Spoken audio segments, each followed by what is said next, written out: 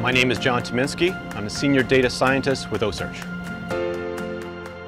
With the spot tags we use, a lot of things have to fall into place in order for us to receive a good location.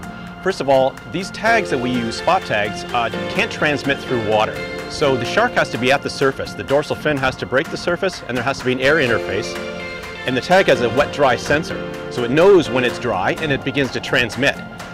But there has to be an Argo satellite above to receive it. And there isn't always Argo satellites above. And when there is a satellite, they're only there for about 13 minutes maximum.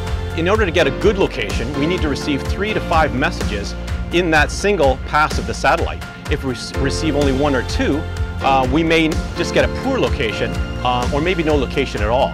We often call those Z locations or Z pings because they don't give us a location and just have one message going through. But Z pings actually have some value. They tell us that the tag is still functioning, for one thing. It also tells us that that shark is out there still swimming around and coming to the surface.